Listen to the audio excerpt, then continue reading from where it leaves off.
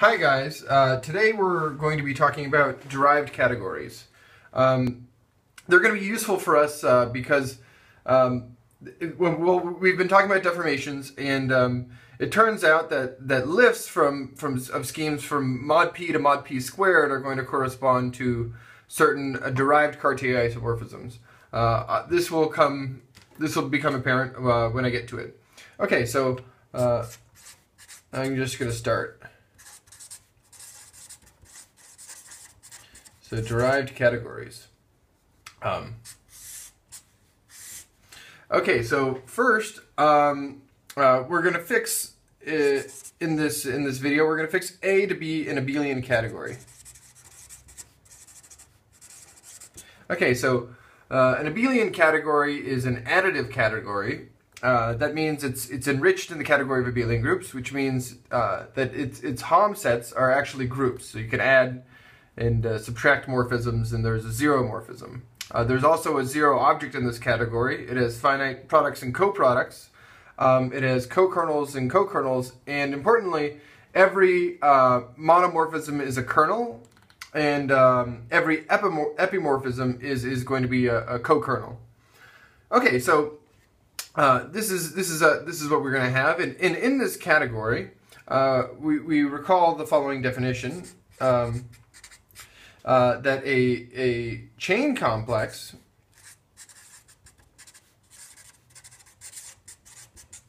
is going to be, well, it's going to be a collection of CIs and DIs. So sometimes by abusive notation, I'm just going to omit the subscripts, okay, or we'll call this C dot. And, well, this is just going to be a bunch of maps, okay, So I'm gonna do it by the integers. So I'm gonna have them graded by the integers, and so I'm gonna have a bunch of guys here. So these are objects in the category A, and these are morphisms here. So this is di minus 1, but I'm just gonna call it dd. Okay, and it goes on so and so like this, such that d squared is equal to 0. Okay, so it's not an exact sequence, but so the image of this is contained in the image of the previous is contained in the kernel of the next. Okay, so this is actually a cochain complex. Sometimes you go the other way. Okay, but I do algebraic geometry, so we're gonna do cohomology. Okay, algebraic topologists always flip the arrows. Okay, so. Okay, to one of these guys, to a cochain complex, there exists, we can associate cohomology. Okay, and cohomology is, as we know, defined to be the cocycles modulo the coboundaries at the ith level. So this one's the kernel from C of I to C of I plus 1, and this is the image of C of I minus 1 to C of I. Okay, so it lives in C of I. It's a certain subquotient of the C of I guy. Okay, so so this is a construction, and one of the questions we can ask is how do we make this functorial?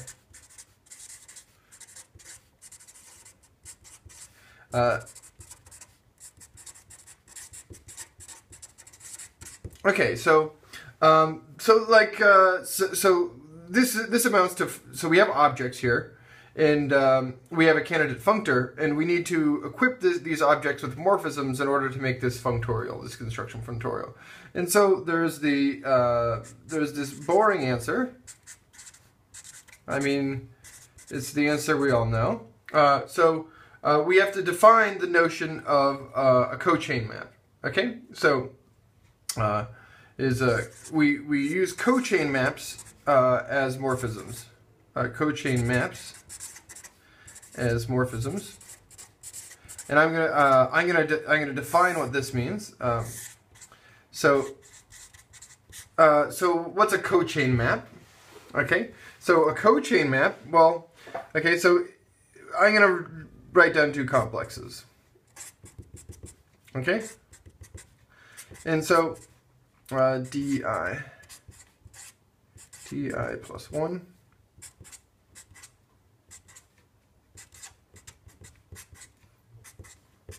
okay. Okay, so this is fi minus 1, fi plus 1. Okay, so we have these guys. So it's going to be a collection of maps, fi's. So it's a collection of maps. Okay, and I'm going to omit the subscript I. It's a collection of maps such that the following holds. This is the key condition. The cochain, it's that df is equal to d composed with f is equal to f composed with d. Okay, so here there's kind of two ways to go around one of these things, and this is just saying that that this diagram commutes. Okay, so we have our cochain complexes and we have our cochain maps. Okay, so we can make a category now. We're going to make a category. So chain of A. So this is the category of cochain complexes plus cochain maps. Okay, and given this, one can show. So it's easy to show that so that hi are functors from these cochain complexes into A. Okay, so for each I. In particular, if you have a morphism here, right, and you have a class, so if you suppose we have a map here from C to D, right, then the induced map on the HIs is just the stupid thing, right? So you take a class here, and you just do f of C here. And then you can check that this is well defined. Okay, so the exercise is that this thing is actually well defined. Okay, so this is something that you do as an undergraduate. Okay, so I'm going to give a definition. Okay, a definition now. Okay, so sometimes we only care about the cohomology, right? It's kind of stupid to only care about the cohomology because the cohomology is an incomplete invariant, but nonetheless, this is what we're going to move. Okay, we're going to do this. So let's pretend like we do. Okay, so f from C to D. So we have a cochain map is a quasi-isomorphism.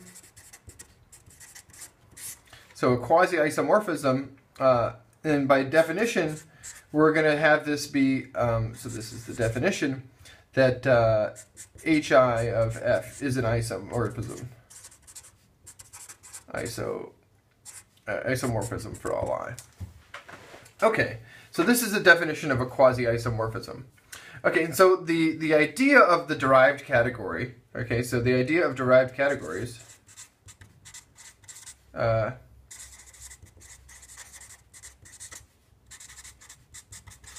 the derived category motto is we take morphisms of cochain complexes, and we in this category we formally invert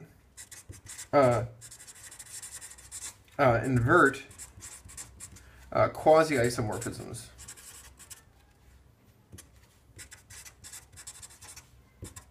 In this in cochain. Okay, so that is sometimes you will have quasi-isomorphisms from say C to D, right?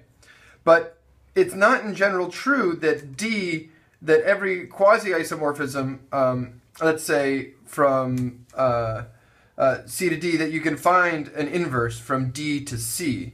That's the inverse of the quasi-isomorphism. But what we'll do is we'll adjoin this. We'll adjoin the formal inverses.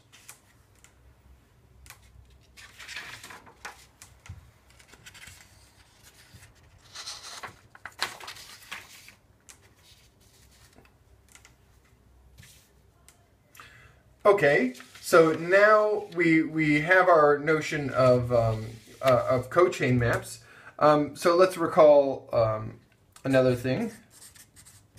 Okay, so let's take two guys, and let's say that they're morphisms of cochain complexes for A.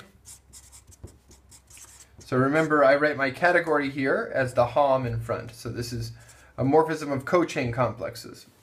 Okay, so we're going to define an equivalence relation. This is being homotopic. Okay, if I'm going to write out the key equation here. F minus G is equal to D composed with H plus H composed with D for some sufficient H. And let me say what H is. For some, okay, H, and then I'm going to say what this is. But first I'm going to write out the picture. Okay, so we have two complexes A and B. So let's write out what it is. AI minus 1, AI plus 1, okay, BI minus 1, BI plus 1, okay, and now we're going to go down, so we have two maps, F and G.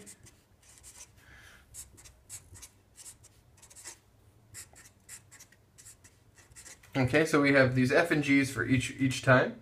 Okay, and so what we're going to do is we're going to have this H go backwards. Okay, so this will go back here, and maybe there's going to be something back here, and so we have this H going back.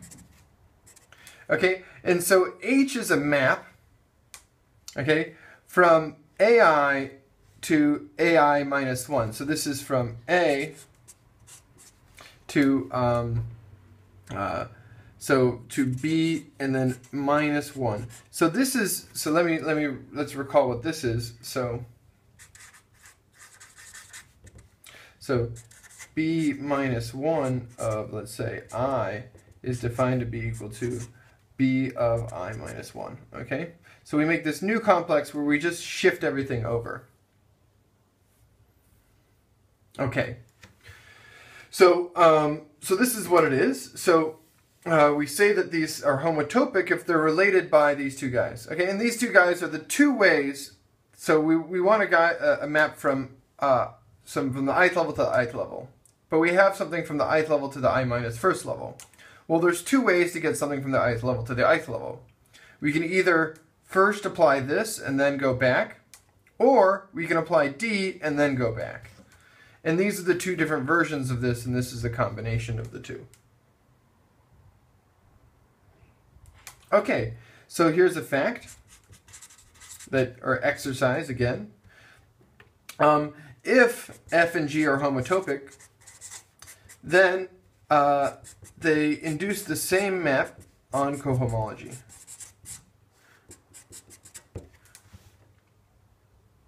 Okay, so our goals now, our goal will be to form a category,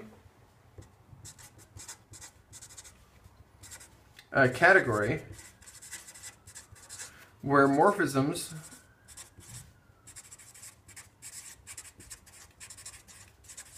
are only considered up to homotopy.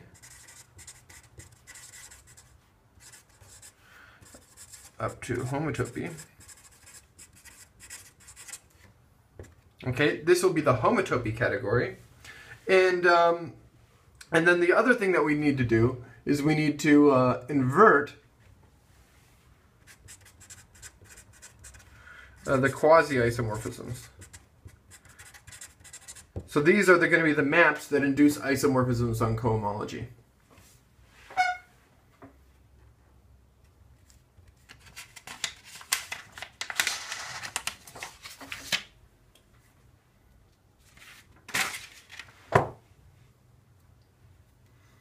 Okay, so I'm going to need some auxiliary constructions. So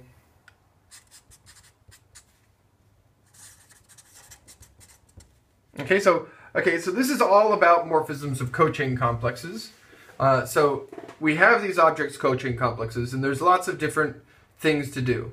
Okay, so I'm going to construct this category, which I'm going to call this of complexes, but with, let's do 0 first. Okay, so here, the objects are going to be, well, cochain complexes. And the morphisms, well, what we're going to do is we're just going to have, well, let me write it out.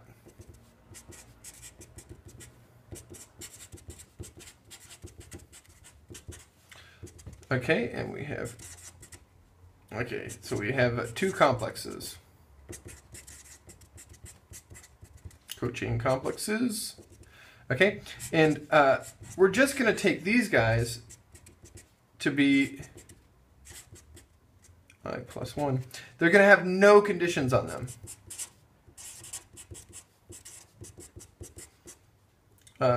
So they're just like crazy, right? They could do whatever they want, okay? So they're going to be collections of maps like this with no conditions, okay? Okay, so we're going to do this again, okay? I'm going to do another category. Okay, for each n, the objects are going to be cochain maps. Okay, and the morphisms again. So the morphisms are going to be, well, we're going to do something similar. Here, we're going to have for each I, is going to go to AI to bi plus n. Okay, so this is the same thing as a map, so this is the same thing here. This is a morphism of degree 0 in comp a 0 between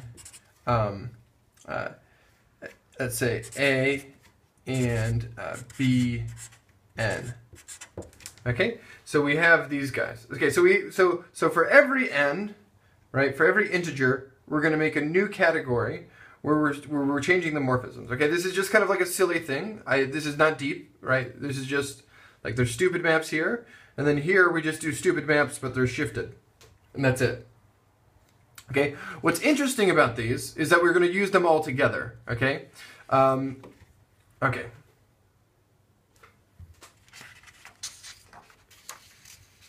Okay, so the special part is that this system, right? If we fix A and B cochain complexes. So this, so we have this, then we look at these HOMs, and then we vary over all the ends. So here, this is going to be itself a cochain complex. Okay, it's going to be a cochain complex, and in order to define a cochain complex, okay, we're going to need to define the map. Okay, and to, let's just say A dot B dot n plus 1. Okay, so I need to define what this does. Okay, and so what it's going to do is df. F is, again, so F is a collection of maps from the complex A to the complex B, but they're all shifted over. Okay, and so df is going to be a new map, and they're going to be shifted over by one more. Okay, and again, there's 2 ways to shift one more. Okay, the first way is to apply F and then shift. The other way to do it is to shift and then apply F. Okay, and then we're going to have these alternate, right? So they're going to be this to the n plus 1. Okay, so this gives a definition. Another exercise is to show d squared is equal to 0. Okay, so that this is a cochain complex as advertised. Okay, so we have this. Now, what are we going to do with it? Okay, so, well, I am going to define a new category. So we're going to define the homotopy category.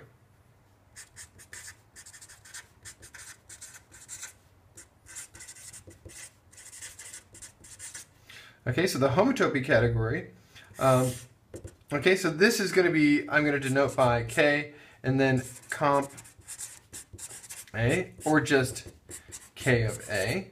So it's the homotopy category of cochain complexes within the abelian category A. And the objects, well, they're going to be cochain complexes. They're cochain complexes. We're not modifying the objects at all. And the morphisms in this category, okay, so the morphisms are different, okay? So, so let's take A and B to be cochain complexes.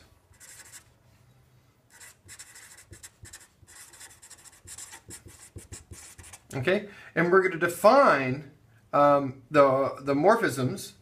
So hom, let's say, so I'm going to write out the category again. K, A dot, B dot is defined to be equal to, well, H0, and now I'm going to do this complex.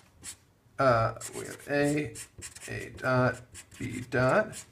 Okay, and now we have this thing. Okay, so we're going to have this. Okay, and I claim that this is actually what we wanted it to be. This is going to be morphisms of cochain complexes, so cochain maps up to homotopy. Okay, so let's verify that this is cochain maps up to homotopy. Okay, so here we have H0 of this thing, of this complex here. Okay, so this is going to be Z0 and B0. Okay, so what is Z0? Okay, so Z0, well, let's recall that df was equal to d composed with f plus -1 to the n plus 1 f composed with d. Okay, so when n is equal to 0, this becomes d composed with f plus -1 of f composed with d. And so this, if df is 0, this is the same thing as f being a cochain map.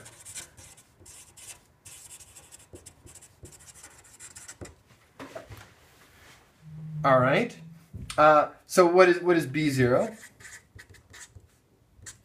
Okay. Well, we have to look at the image of df. Again, we apply this formula. So df is equal to d composed with f plus -1. Now we have -1 plus 1 of f composed with d. And so this is equal to d composed with f plus f composed with d. So these are the co-boundaries in the original thing. So this is what induces that homotopy equivalence relation. Okay? So this implies here, let's call that star. That star is equal to, well, this is cochain maps modulo that homotopy. Okay, things that look like this. Okay, and this does what we wanted it to do.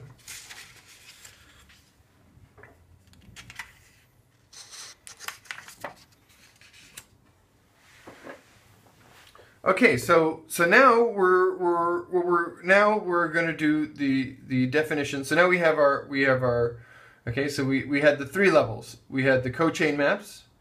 Now we have the homotopy category, and now we're going to do the derived category.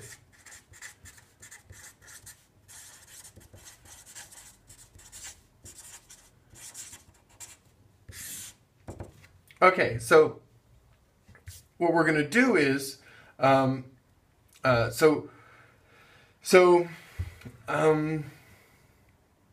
okay, so we need to talk about the localization of category at a set of morphisms. So let's just say it. Okay, so well, actually I'm going to skip this. If I feel like I need to, I'll make another thing on this. It's not too difficult. Okay, so let me just say that. Okay, so let me give you the definition of the derived category. So, okay, so we have this homotopy category.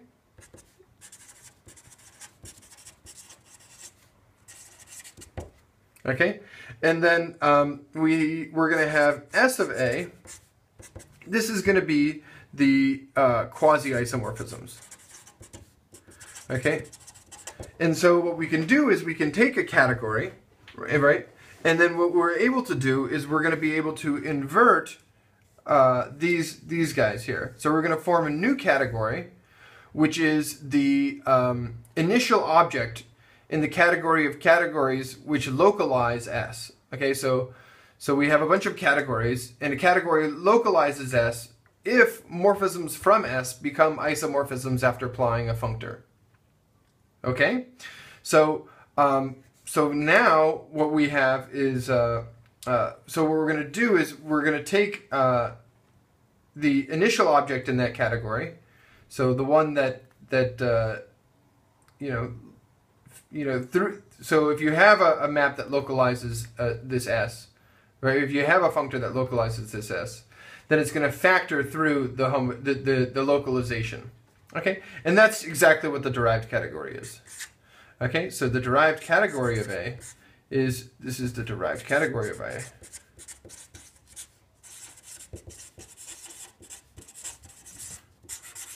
So this is equal to the K of A localized at S of A.